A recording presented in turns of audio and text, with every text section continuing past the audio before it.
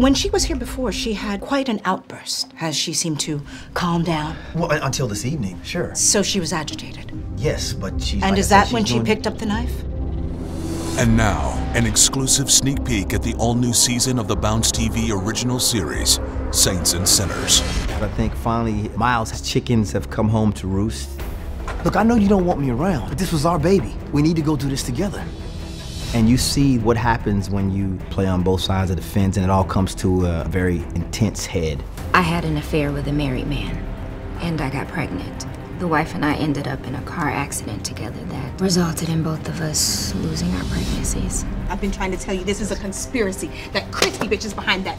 We need people like Tamra in our lives in real life to show the depth of consequence. There's something that clicks a little bit differently when your baby is involved. She was the innocent bystander, and what we have to understand is there is a ripple effect, and the totality of the actions have really had this crazy impact.